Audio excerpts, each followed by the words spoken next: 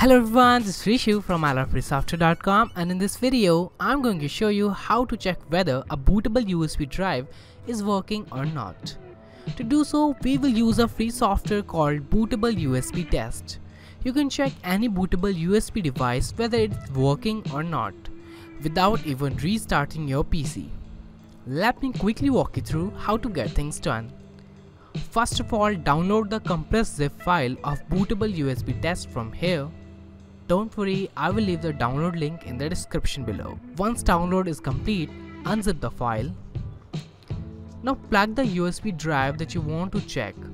After this, run the Bootable USB Test application. An interface like this will open. Here, you will see that the app has automatically detected a bootable USB drive. All you have to do is just specify the options for virtual HDD and virtual RAM. Once done, click on the start button. As soon as you do that, booting will start. Simply select which Windows you want to, 32-bit or 64-bit. That's it. This is how you can check whether a bootable USB drive is working or not.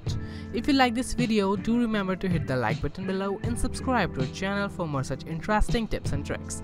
Bye for now.